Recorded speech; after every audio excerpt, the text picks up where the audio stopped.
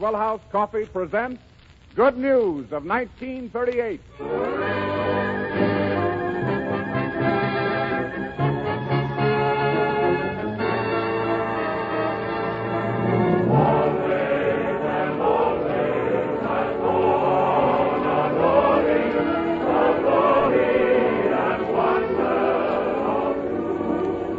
That music means you're invited to spend another hour behind the scenes in Hollywood as the guests of Maxwell House Coffee brought to you from Metro-Goldwyn-Mayer Studios, home of the world's greatest stars.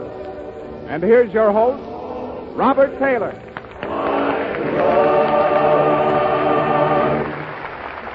Thanks, Ted, and good evening, ladies and gentlemen. I'm kind of glad it's Thursday night again, because this week, besides our regular gang, Frank Morgan, Fanny, Brice, Connie Boswell, Hanley, Stafford, Meredith Wilson's orchestra, and Max Kerr's choristers, we have as our special guests Miss Virginia Bruce paying a second visit to our Good News show, and Robert Montgomery, not only a fine actor, but one swell guy. But more about Bob Montgomery later. And now, Meredith. Yes, Bob. Are your cohorts prepared for the evening's soiree? I believe so, sir. You've called the roll? No, sir, but I'll do it immediately, sir. Violin, saxophone, brass, bass, drum.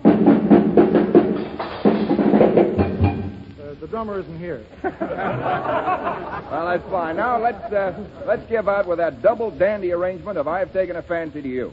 To your trusty men I say, ole, ole, oxen free. Here comes the downbeat, ready or not. I've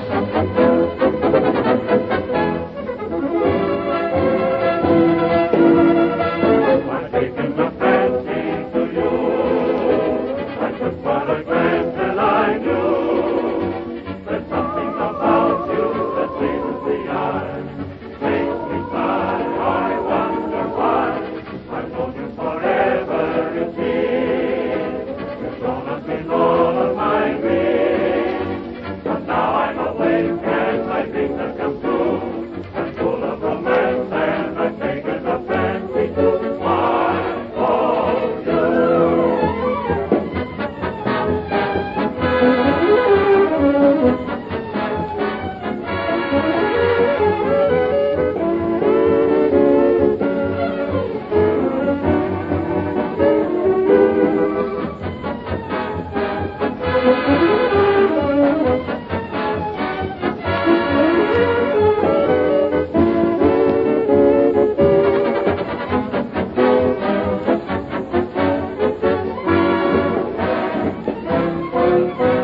I've known you forever, it seems. You've grown up in all of my dreams, but now I'm awake and my dreams have come true. I'm full of romance and I've taken a fancy to my own you.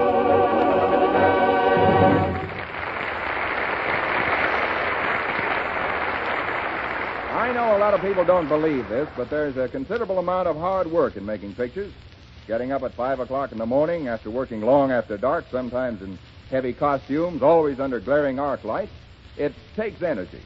And so most of us here at MGM have found that it pays to keep in just as good shape physically as we possibly can. And the fellow who helps us do it is the man I want you to meet now. 5 feet 10 inches of brain plus brawn, MGM's physical trainer, Donald Bloomer. Thank you.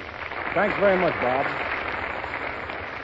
Now, Don, I don't want to cross-examine you, but how about giving out with a little information on calories and corpuscles and one thing and another, huh? Well, Bob, I hardly know where to start. Well, start with yourself, Don. You weren't born 5 feet 10 inches and 175 pounds, were you? I'll tell you, Bob, up until I was 8 years old, I was a pushover for any kid on the block. As a matter of fact, at school I was so skinny that when I stood sideways, they marked me absent. And when did you start blooming as a modern Hercules? My nose started blooming first. A bully, 30 pounds my senior, punched it. So that's when you decided to develop your own bodyguard, huh? Yes, I figured a few more muscles wouldn't hurt, so I went to work. Well, you certainly did yourself a good job. And, Don, you really do believe, don't you, that by conscientiously following your instructions, any normal person can gain or reduce poundage and increase vitality? The best way I can answer that is to tell you about a few of my cases. One female star was signed with the understanding that she must lose 30 pounds in 4 months. She's very well known, and of course I can't mention her name. Found an actress that doesn't want publicity. Well, 30 pounds of her don't. But a steady course of gymnastics, 7 days a week, a balanced diet, and this girl is now a perfect flirty six. Oh. Don, see if you can reduce those puns, will you? Okay, Bob. Don, I imagine you run into a lot of people who find the going a little tough. You're exercising a little wearing. Well, you find slackers everywhere. There's one fellow they told me to get in shape. And for the last 6 weeks, I've practically had to drag him to the gym. Stand over him like a Simon Legree and make him do a few little exercises. Well, that's not a very unusual case, is it? Yes, it is, Bob. In 7 weeks, that guy only lost 1 pound. Then he went on a party to celebrate and gained 5. He's still 45 pounds overweight. So I wrote that short-winded, loose-livered, good-for-nothing a letter and told him to keep away from my gym. I got your letter, Mr. Loomis.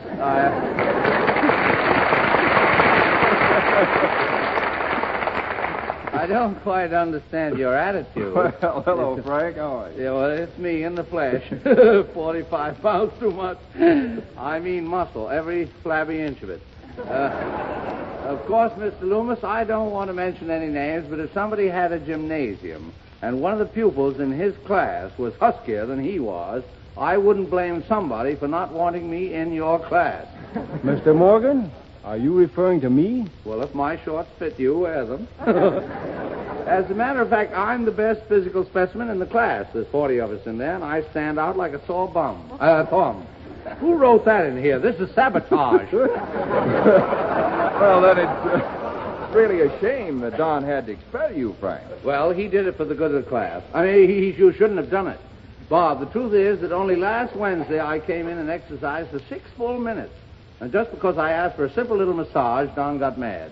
Don, I thought it was your practice to give everybody a rub down. Yes, but not with 3-star Hennessy. Right. You wanted a rub down with brandy? Well, Anna Hell took milk baths. Well, I will say that Don gave me my own way, except that the brandy was cut. You can't fool my skin. I can taste the difference. Frank, after seeing you again, I really think I ought to take you back. Yeah. It's not a very good ad for my gym to have a fat man like you running around. Well, snap my girdle. Who's fat? Don, I make an ideal appearance the way I am. Besides, what guarantee have I got that you can make me look normal? Well, look at Bob Taylor over there, one of my pupils. He looks pretty good, doesn't he? Taylor, what has he got that I wish I had? Listen, Don, I don't mind your expelling me at all because I've got a beautiful gym in my new home. You should see my new electric horse. It works on alternating current. I call it AC Biscuit. If you don't like that joke, the feeling is pari-mutual.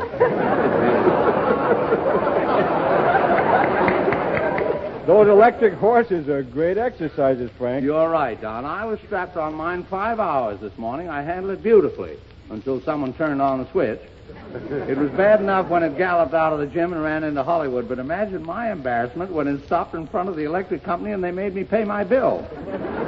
Would you believe it? No. Well, I don't either, but it's the truth. Besides, you're just mad because you know I don't need to take your course. Anybody who knows me realizes I'm bursting with energy and extraordinary strength. The only thing that bothers me is that I feel so weak. What did you say? Frank, place yourself in my hands. No. Follow my instructions explicitly. And in 2 months, you'll be strong enough to tear your telephone book in half. Tear my telephone book in half? With the numbers I've got, I'm crazy. Now, Don, you take this number, Gladstone, 6925. She's a lovely girl. Repulsive, but quaint. I must call her. That's a good idea, Frank. Here's the phone. Where? Let me have it. Oh, no, I don't use those dial phones. Not me. No, why not? Well, lately I've been so weak, you know. I was using my phone the other night, and I swung the dial around.